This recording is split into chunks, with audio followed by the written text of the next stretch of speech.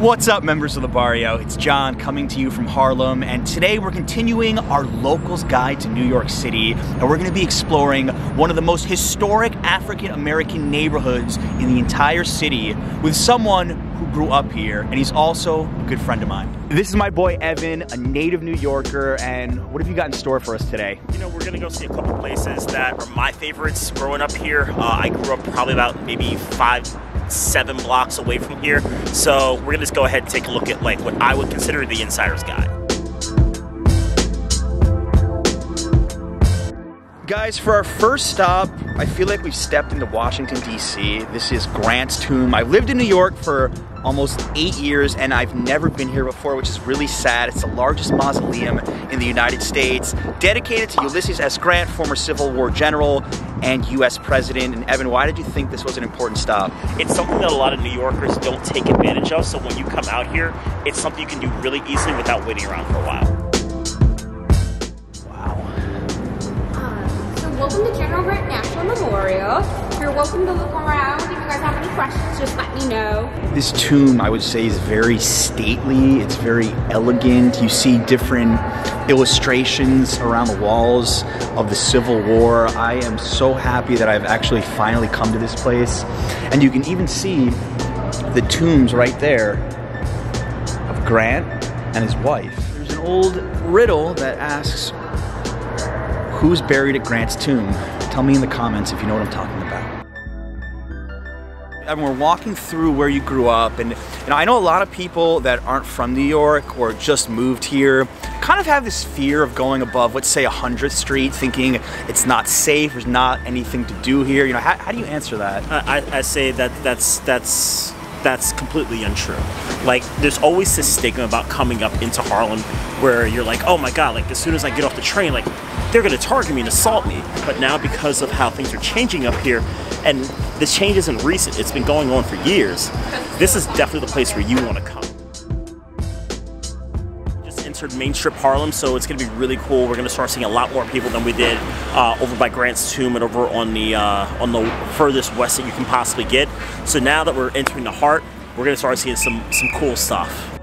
With all this, like, this again used to be all these like local businesses. The only thing that's so local that's still here is Rainbow. I haven't been to Harlem too many times, and something that really strikes me about this neighborhood already is just the amount of energy. Like, I know there's energy all over New York, but it feels like something extra's in the air here. Do you agree? You know, when you're in Harlem, there's a certain pride that goes along with that, because just like any other neighborhood in New York, you know, you're like, I'm from Brooklyn, I'm from Queens, and you have that, you know, real pride. But like with Harlem, nobody ever really says, hey, I'm from Manhattan, and people are like, yeah, that's not a thing. So when you say I'm from Harlem, it gives you some authenticity, and it's just like a sense of pride. Definitely something that I've noticed up in Harlem that I don't see so much in downtown Manhattan, unless you're maybe in Chinatown, is there's a lot of sidewalk vendors everywhere. There's a lot of good smells in the air too. I mean, we smelled like, you know, the incense before, really good food. Oh yeah. You know, what you have there is you have a lot of people who are taking care of the culture. You know, a lot of hair care products, a lot of natural oils, just for scents and things of that nature.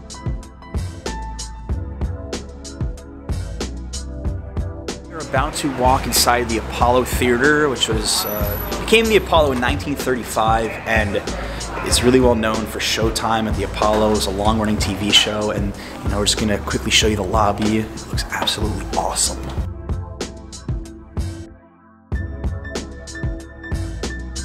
Alright guys, we're really not supposed to film in the lobby, so a few things. It's okay. One, they do have historical tours. Look it up on their website. Two, anybody can do amateur night at the Apollo. Evan, yeah. you got something for them? Oh yeah, 100%. I'm the funniest guy you'll ever meet, trust me. He is really funny. Just do what I can. Since you mentioned it, I think we've counted like 5 churches we've passed in the last 2 blocks, right? Yeah.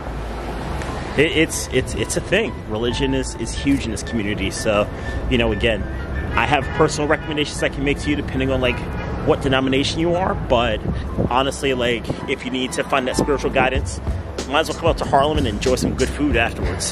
Good point. Speaking of food, Team Adriana here is hungry. As always. As always. So, Evan, I think we're gonna go take care of this food thing right now. Oh, 100%. Taking one of the best soul food places here in Harlem. We're in front of Amy Ruth's, and Evan, there's a lot of heavyweights in Harlem for soul food. I mean, you've got Sylvia's, obviously. Red Rooster is one of the newer ones. Why did you want to do Amy Ruth's? So it's very simple. When you come to Amy Ruth's, you're just getting like that nice home cooking experience that is what soul food's all about here. Plus, I gotta say, they got the best chicken and waffles here in the city. So again, if you guys want that nice comfort feeling, you know, you come here for the chicken and waffles, come here for the catfish, maybe the black-eyed peas, the collard greens, you know how it goes. I'm really excited for these chicken and waffles. Let's check this out. So my first impressions of Amy Ruth's is I love the artwork on the wall. It's just highlighting a lot of famous African Americans, and we are about to talk to the head chef. Evan has got some really good questions for her. I grew up here. I was literally like here, day one, Amy Ruth's. You look familiar. We'll see. Got that face. That. Yeah. I appreciate that. Because one thing about the food here, we make it daily, but also we say prayer. You have to do, if you're going to do the way the ancestors did it, then the ancestors commune to the gods. So cooking was their love. When the people sat down to eat, they wanted them to really enjoy it, really feel like they're back home, really have a moment of peace and tranquility. Talk about the chicken and waffles. Why do you think it's your most famous dish? Well, one, because we season the chicken like 24 hours in advance, let it sit in this special seasoning. Same thing with the waffle. You're not going to give us a secret on that, are you? No. Oh, man. That would be foolish. It's like 3 or 4 seasoning, but it would be foolish. Right here, you got your collard greens, you got your baked mac and cheese, you got your candied yams, and you got your black-eyed peas. Here we go. Cheers. Right. Cheers. Collard green cheers. There's so much flavor. That's just the first thing that came to my mind. Oh yeah, perfectly done. Like, you can even see like the bits of meat that are in here. Unfortunately, it's not vegan or vegetarian, but it's pretty darn good. Let's do this. Made with love.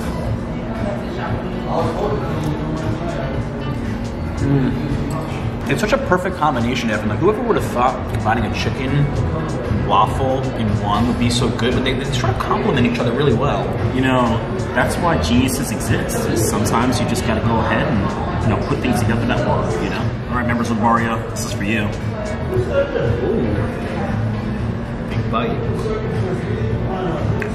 Like, you can't even put that into words. Like, it's just like, it's so melty in your mouth. Like, it's like eating a cloud. Like, there's no other way to describe this. Like, it is literally the best waffle I've had, and trust me, I eat a lot. All right, Adriana, are we going to be eating dinner tonight after this? This is lunch. I don't think so, guys. Look at this table. It's coming up. Everything's so good so far.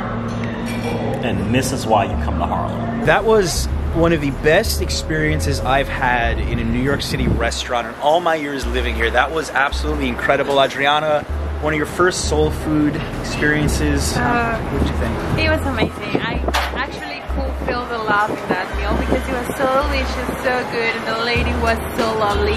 I love this place so much. Evan, what do you think? Where to next? I think it's time we head uptown.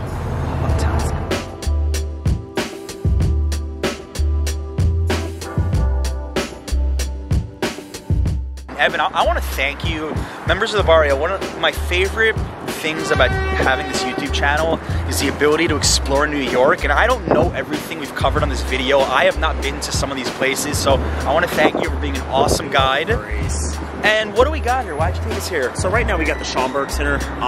What's really cool about this is that whenever you want to talk about, you know, the African American experience here in not only New York but also the U.S., like, this is one of the major places you're going to come to find that type of information. What we're going to show you now is arguably, I have heard, one of the most beautiful streets, beautiful areas of New York City. Let's do it. Let's do it. Guys, the sun is starting to set, and this mural on the Harlem Hospital, absolutely gorgeous. Just some of the street art and the general artwork here is tremendous. All right, guys, where we are right now, and I had mentioned this earlier in the video, is Abyssinian Baptist Church. It's literally the church to come to if you're in Harlem. The Reverend Calvin Butts has been here forever, and like honestly, like his sermons are legendary. So I know the Black church has this really big reputation, and this one fits the bill. So if you're in New York, you feel like, you know, praising, this is where you come.